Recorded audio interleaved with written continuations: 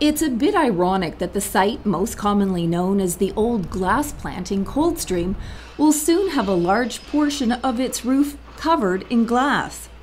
Since buying the property in 2016, Restoration Lands has always known they wanted to install solar panels. This will be one of the largest, if not the largest, solar installations in the interior. It'll certainly be the largest up in the air.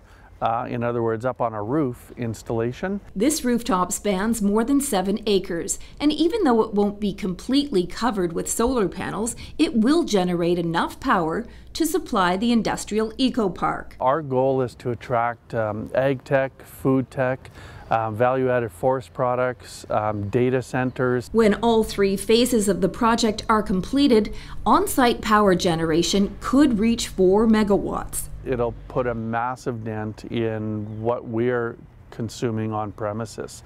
Just to be clear, BC Hydro is not buying power from us. We're offsetting our power consumption to take pressure off their grid. BC Hydro has initiated several programs to help both large and small-scale businesses with their own power production. The solar panels for Restoration Lands are expected to be installed by the end of August. In Coldstream, Tracy Prediger, Castanet.